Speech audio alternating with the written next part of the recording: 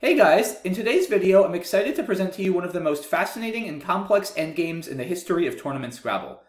I'm especially excited because it was taken from one of my own games, which I played at a tournament held this past December in Charlottesville, Virginia. My opponent in this game was David Weisberg, another very strong and experienced expert, and this was the situation. I just played off two of my vowels, making the word OI for 6 points on the 11th row, which emptied the bag. So in this position, it's David's turn. He's down by 17 points, and he's got the 7 tiles you see below.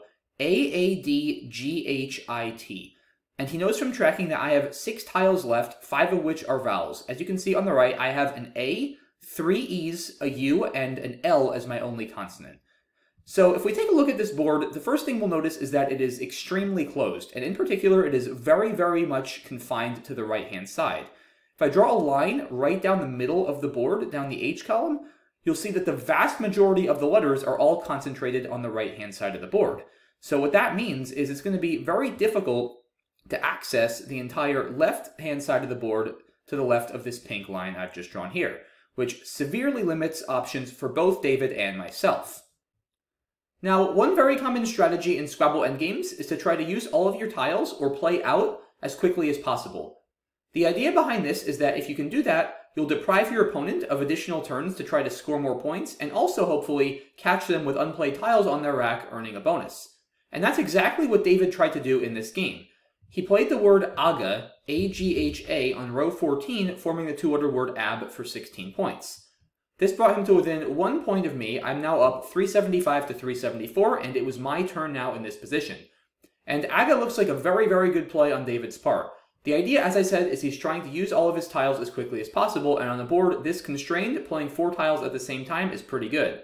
Not only that, he saves a D, an I, and a T, and dit is a valid 3-letter word, and he's threatening to play dit in 2 spots now, either at 13C, right here, making the 2-letter word of TA, or at 15C, right here, making the 2-letter word of ab. So now the question I need to ask myself is, can I score enough points that even if David goes out next turn, I can still win the game? And if the answer to that is no, then I need to ask myself whether I can block David from going out. And it turns out the answer to the first question is indeed no. My highest scoring play would be to simply drop my U in this sneaky spot between the Y-O and the R, making the word your for 14 points. If I do that, then David can simply go out, as I mentioned before, with dit and ta for 10 points. And now I'm still up 5, but the problem is I have 5 points on my rack, and David's going to get 5 times 2, or 10, so once I pass, David would win the game by 5, 394 to 389.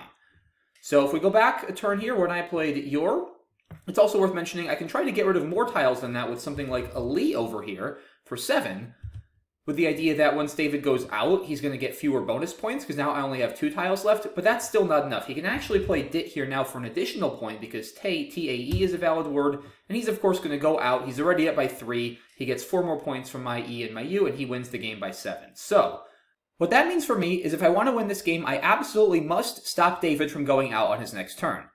This is a lot easier said than done, because as I mentioned before, he's threatening to play dit not only above, but also below the A in aga. As we just saw, if I try to play something on the 15th row ending in an E, such as Ali, this doesn't work because he simply hooks AE to make TAE and plays dit there to go out and wins the game. Also, I can't give him an E or an A to work with in open space because both dita and dite are valid. So for instance, if I try to block with AA here, that doesn't work because then he just goes out with dita to that A. Or if I try to play EAU, that doesn't work because he just plays dite or tied to that E. So there's a very limited set of things I can do that actually stop David from going out. And there's an even more limited set of things I can do that stop David from going out in a way that also allows me to score enough points and get rid of enough tiles to win the game. It turns out there's only one such play, and thankfully I did find it in the game. It's playing Lee for 6 points, forming AA. Now you might wonder, why didn't I play it over here for 8 points? This scores 2 more points, and that first also seems to block David's out. Well, the problem is, this word takes the front I hook for Ilya, so if I did this, David would just play dit and Ilya, going out and winning the game instantly. So I had to play it over here, sacrificing 2 points. David responded with his best play in this position, playing Ti and Ilya for 8 points. And here he actually takes a 1-point lead, and he has just a D left, so he's going to be playing out for 8 points with dues next turn at J10 right here. And I can't stop him from doing that, so my best option is to simply net as much as possible, and the best way to do that is to score 14 points by dropping my U with your. So here I take a 13-point lead. David, of course, goes out as planned for 8 points, bringing the score to within 5. And he does get 4 bonus points for my 2 unplayed E's. So the game ends 395 to 394 for me in a very, very intense 1-point victory. Now, both of us were pretty low on time by the time we even got to the endgame, and we both finished with just a couple of seconds on our clock. So we certainly didn't have time during the game on either of our sides for an exhaustive analysis of such a complicated endgame, and naturally, once the game ended, the question we asked ourselves is, going back to the original position where David played Aga, was there any way he could have played something that guaranteed him a win, or maybe a tie?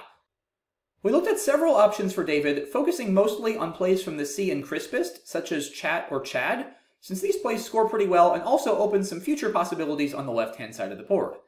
But we weren't able to find anything that looked like it would clearly result in a tie or a win for him. We had to pretty soon stop our analysis and start our next games, but we both knew that we probably hadn't done this endgame justice since it was so complicated, so the first thing I did when I got back to my hotel room that night was plug this position into the computer program Quackle and see what we might have missed. Now, when I plugged this position into Quackle's championship player, the results, which I've copied on the right-hand side of my screen, were absolutely astounding. Let me explain what's going on here. The 2 most important columns are win percentage and valuation. Win percentage in an endgame can be one of only 3 things. It can be 0%, which means you're going to lose, 50%, which means the game's going to end in a tie, or 100%, which means you're going to win.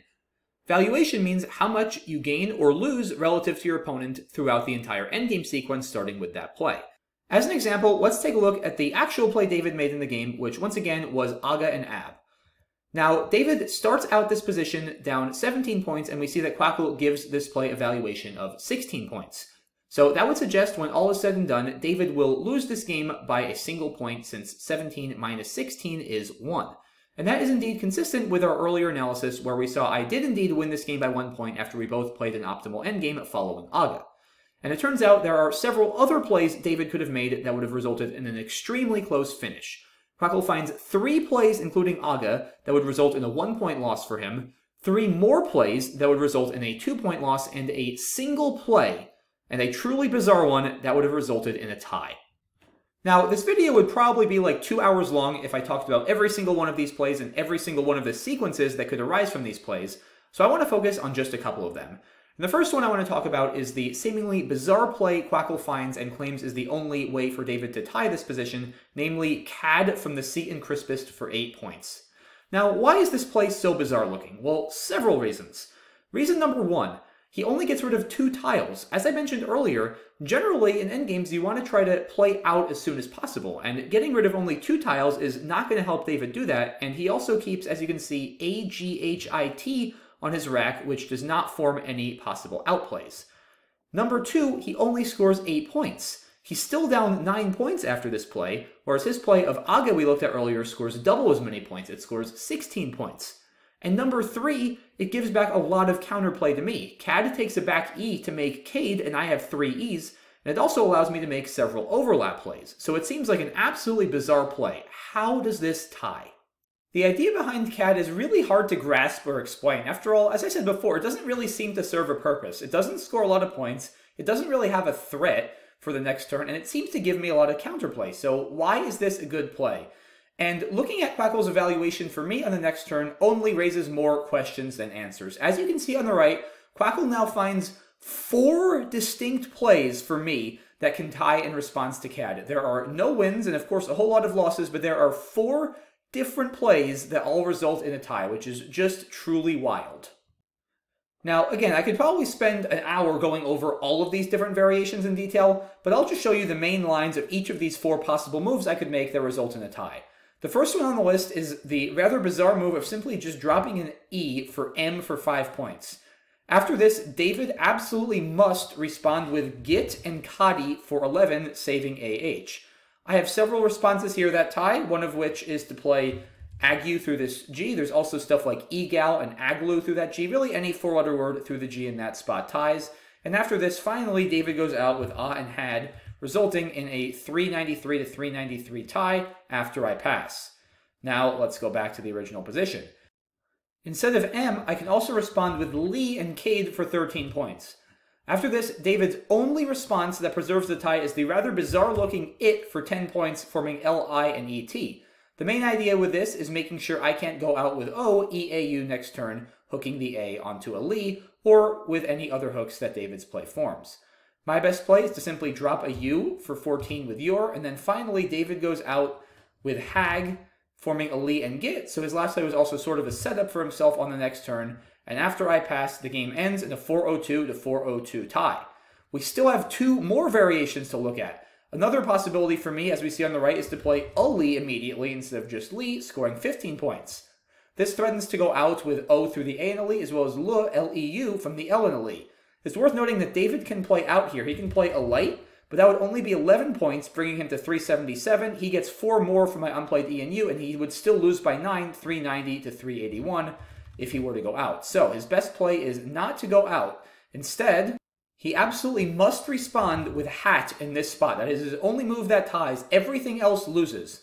The idea is he blocks both of my outs without giving me another one. My best play is once again Yor for 14, and then he can go out either with Gat and Gi for 13, or Gi and Ahi for 13. It doesn't matter. And then once again, after I pass, the game ends in a tie, this time at 404 to 404. But there's one more. If we go back to the original position, I can also play a Li in this spot and tie the game. In this case, David once again has only a single move that ties. This time it is Ha, making Had and L for 21. He takes a 1-point lead. I can't go out, so once again I drop my U for 14, and he responds with Gite and Hat for 11 points, going out, and yet again the game ends in a tie at 400 points apiece. So truly incredible stuff. Once again, after David's play of CAD, there are 4 completely different plays I can make that tie the game. I have nothing that wins, which is just remarkable. I mean, I don't know how you possibly see this. Like, none of these variations are obvious. And again, there are many other lines that look like maybe they should potentially win for me, but they don't. I could spend a very long time going through all of them, but I only have so long I want to make this video, so I will let you guys determine why none of my other possible plays tie, and why, after each of my plays, David seems to only have one possible response that preserves the tie.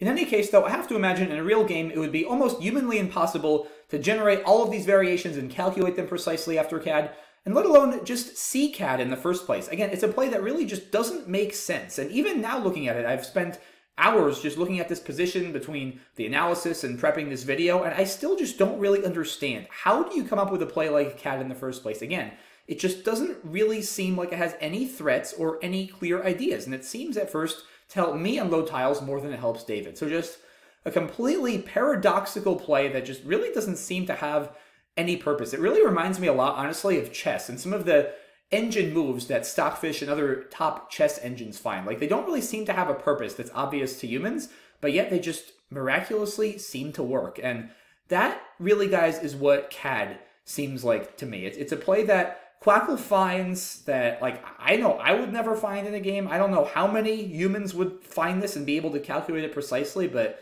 it's just, to me, like a classic example of a computer line. Like, it's just remarkable that Quackle found it. But that is not the end of this video. Like I said, CAD, according to Quackle, was the only move that could have tied for David in this original position, where, once again, he decided to play Aga and Ab on the bottom, which resulted in a 1-point win for me in the game. However, the story is not over here. It turns out that there is a superior engine to Quackle, namely Cesar del Solar's Macondo engine, and when we plugged this position into Macondo, Macondo found not only one, but 2 different plays for David that do not tie, but win this game by a single point. But before I talk about those plays, I want to first address a couple other plays you guys might have been wondering about, and at least to me seem much more obvious as candidate plays over the board, namely playing Chat or Chad from the Sea and Crispest. For instance, Chad seems like a very logical play. David scores 18 points, which is quite a lot for this board. He takes a lead, and he threatens to go out with Ajita or Taiga to the A in Chad. The problem with Chad is it allows me to simply play the word elude through this D for 12 points. And it looks kind of dangerous, but I'm not actually giving David any outs. There is nowhere to play gate, and there are no 5s through the E or the L, and I've blocked Taiga and Ajita. I have an A and an E, so I'm going to be able to play out next turn in one of several spots. And it turns out David doesn't have any ways to win here. His best play here would be Git for 12 points, and now I'm only down 1, so I can go out anywhere that's valid with my A and my E and win this game. My best outplay would be O over here for 10, winning the game 399 to 388. So that disposes of Chad. Now let's go back and see, instead of Chad, what happens if David plays Chat. And this actually causes me some more problems. I can still win, but there are only two ways to do so, and they're both pretty counterintuitive and tricky to find.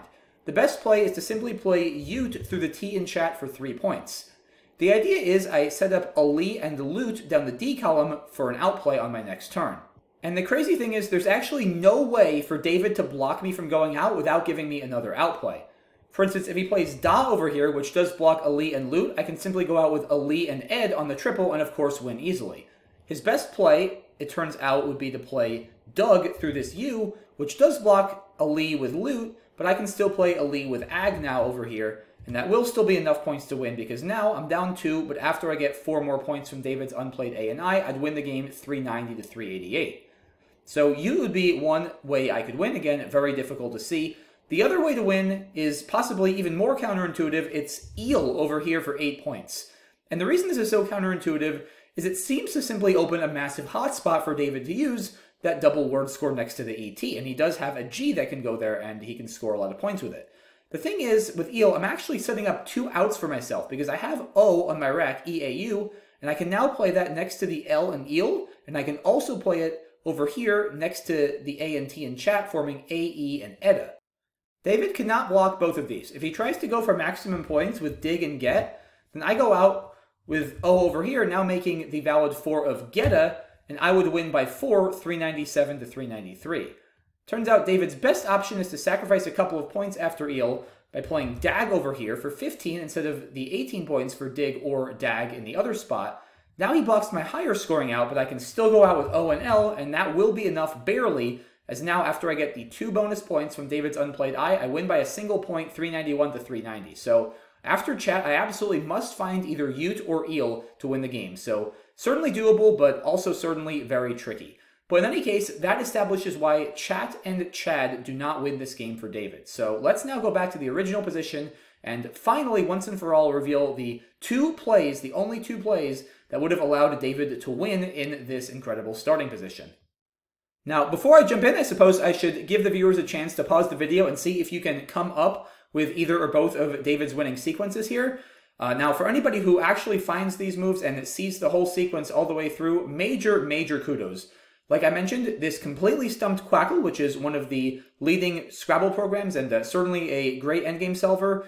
And yeah, it's just absolutely incredible. I don't know how someone would actually see all this over the board. But in any case, one of the 2 moves for David that wins is playing the word SIG from this G for 8 points. And this is kind of similar to CAD. It doesn't really seem to have an obvious threat. With AADHT, David is not threatening to go out, and it gives back a little less counterplay than CAD because SIG doesn't take any hooks other than an S, but it still gives me back a decent amount of counterplay without really seeming to have much of an idea for David. So what is the plan behind SIG? Well, one thing to notice is anything I do paralleling SIG is going to give way too much back to David. For instance, my most obvious play is probably Ali and Ag since it scores 11 points and gets rid of 4 of my 6 tiles. The problem is it gives David very large plays down the D column. For instance, if he just responds with Da for 28, that's going to be more than enough for him to win. He's up 8 points. I can't go out here, and he's playing out pretty easily on his next turn, so it's not hard to see that David is comfortably winning after Ali. And there really isn't much else for me to do on the left-hand side of the board that is productive and doesn't give anything back to David. So my best play here, it turns out by quite a large margin, is to just drop my U for 14 points and kind of stall and see what David has in mind next. And it turns out that David has once again only a single move that wins the game. And it's very hard to see. It is simply dropping the H over here with SH and Heth for 15 points. The idea behind this play is actually not all that hard to see. It's saving Data and Ab on the 14 row here as a threat to play out.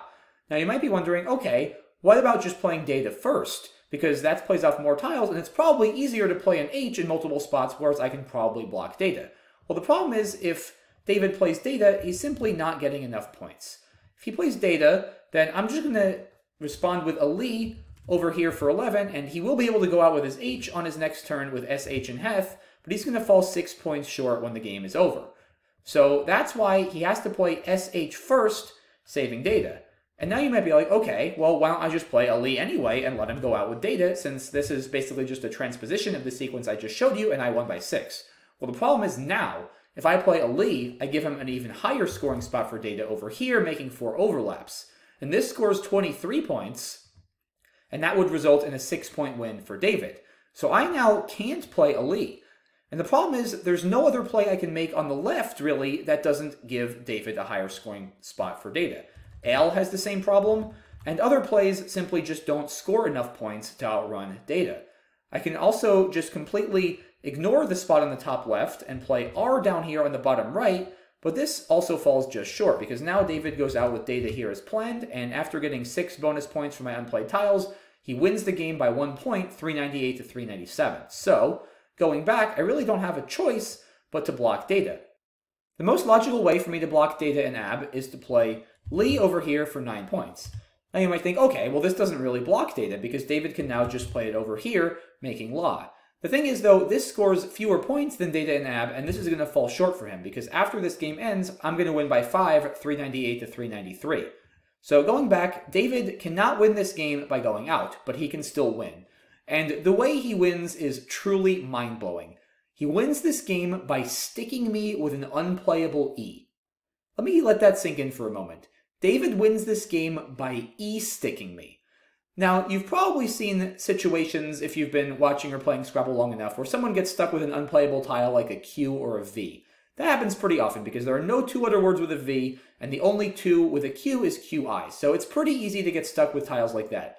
Even U's are fairly easy to get stuck with relative to all the other vowels because there are comparatively few 2 other words. But E's are some of the most flexible tiles in the game, and for someone to be stuck with an E where it doesn't go anywhere, not even one spot on the entire board, is pretty much unconscionable. I don't know if I've ever even seen another game, let alone been involved in another game, where that has been a factor. But that's exactly what happens here. And you might think, well, okay, I actually do have a couple spots on this board where I can play an E. I can play one next to the M in trireme over here, and I can also play one next to the R in Jumars at the bottom right over here. But the thing is, I have 2 E's, and it's David's turn, so if he blocks one of the spots, and I'm forced to use the other spot, then I'm going to have no spots remaining. Let me show you how this works. David responds with Am for 5 points. My only play is to play Re for 2. And now, I'm still up 14 points, but I now have an E left, and I have absolutely nowhere legal to play it. So now, David is in no rush to go out, since I'm just going to have to keep passing, so he can take his time at playing out as slowly as possible to garner more points. And that's exactly what he would do here. He would, in some sequence, it doesn't actually matter the order, play Can for 8 points. I, of course, have to pass because I can't play my E. He then responds with Diff for 7 points. I, of course, have to pass again. I still can't play my E. And finally, David goes out with It and Toot for 6 points and ends up winning the game by 9, 409 to 400. So just truly remarkable stuff, guys. Once again, his only path to victory in that scenario is to E-stick me. So going back to the position where David played Heth, since I just lost by 9 in the variation where I showed, where I allowed him to E-stick me, what I should actually do is ignore the bottom and ignore the top left, and to play R over here, allow him to go out with data, which, as we saw before, results in a 1-point victory for David. So that is how Sig results in a 1-point win for David with optimal play. Now, going back to the original position, I mentioned that there are 2 plays that win for David by 1 point. And the other play is actually very similar. Well, it doesn't look similar at first, but I think you guys will see why it's similar. It's playing SH and Heth first. And it actually transposes into the same exact sequence as Sig. The thing is, there's nothing that I can do from the C in Crispest that doesn't give David even more counterplay. For instance, if I try to play Q over there for 7, setting up A, E, and a Li next turn, then David has several ways to win. The best one is to play Q'd and Dit for 12 with the idea of setting up Aga, AGA in 2 spots. One with a Dit on the E column and the other on the bottom in a spot we've looked at several times before with AB. And I can't block both of these, and I can't score enough to outrun him. My best play would be something like Eel and Edit, and then David goes out on the bottom and wins the game by 4 points, 397 to 393. And there are several other plays I could make from the C, but it's not too hard to see that they fare no better than Q. Another option for me, instead of just playing Yor over here for 14, which of course we know will lose for me because David now just plays Sig, and that transposes into the exact variation we were looking at before, so I won't go into detail on this. Instead of Yor, something else I maybe could try is just playing R over here on the bottom right for 8 points. And the idea with this is that if David now responds with Sig, once again threatening data, I can actually block even without an A because I now have my U and I can drop it here with NU and up for 6 points. And that stops data. However, the problem is David can again win by going into the same idea as before, dropping his A over here with AM for 5 points. Now, this time I'm not E stuck because I do have my L. But the problem is anywhere I play, I'll be giving David a good outplay. Once again, if I play Lev for 8 points, then David gets Tad over here for 15, winning easily, 403 to 397. And there's really nothing else for me to do in this position other than play Lev. If I play leg to this G, that gives David Tad under the L and E in leg for a lot of points. And the other thing I can try, which is actually a little bit more troublesome, is lay for 3 points, which does stop David from going out. It's worth mentioning that if I tried to pass or something here, then David could also just go out on the E column with Tad making TI and AG. So I could try LEI over here. However, David has a win, and it is once again staking me with my unplayable E. There's only one way to do it, and it is La for 2 points. After this play, there is nowhere whatsoever for me to play my E. I have to pass, and now David will play off his D and T in succession, and you have to be a little bit careful, right? You don't want to just play Lad first, because that allows me to go out with my E, with Laid, and win the game. So David needs to be a little careful. He should just play Toot over here first. Diff is also fine if he wants to this IF over here first. He just needs to be a little bit mindful of the sequence to not give me an out on the first play. But yeah, something like Toot here is totally fine. I have to pass. And now David goes out with Lad for 8 points and wins this game quite easily. So once again, David does still have a win if I try to play R on the bottom right in this position here, instead of going into the known variation we looked at before with Yor, but he does have to be a little bit careful and still properly execute an E stick in that variation as well. It is worth mentioning a probably more straightforward way for David to rebut R is not to go into the sig line, but to simply play Taiga on the bottom here, offloading 5 of his tiles, just holding a D. He goes up 2 points, and with a D, he's going to have several places to go out. My best play would just be Yor for 14 points.